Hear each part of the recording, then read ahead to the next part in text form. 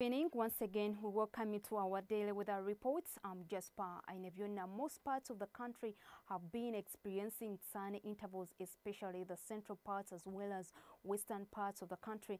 And this has been caused due to the winds that are coming from the Indian Ocean that have been diverted, and therefore a reduction in rainfall. Though tomorrow we are anticipating light rains around Kampala, Masaka and the rest, sunny intervals will be expected.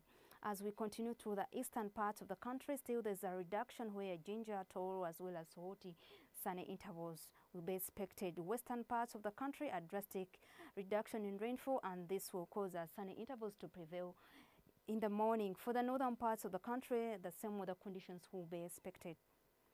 As we continue to the afternoon session, we are anticipating light thunder rains around Kampala, and temperatures will be around 28 degrees Celsius, while for Nakasongola light rains, temperatures to be around 29 degrees Celsius. Let alone eastern parts of the country, we are anticipating Jinja to have light rains and temperatures to be around 29 degrees Celsius, as well as Toro, and also in Soti light rains, temperatures to be around 30 degrees Celsius.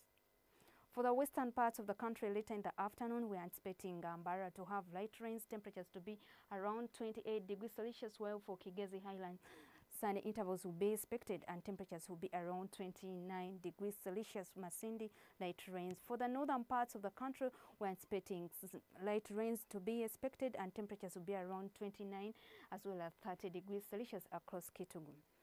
Across the globe, we are anticipating Cairo to have sunny intervals, temperatures to be 38 degrees Celsius, the same as Dubai. Sunny intervals, temperatures will be around 38 degrees Celsius.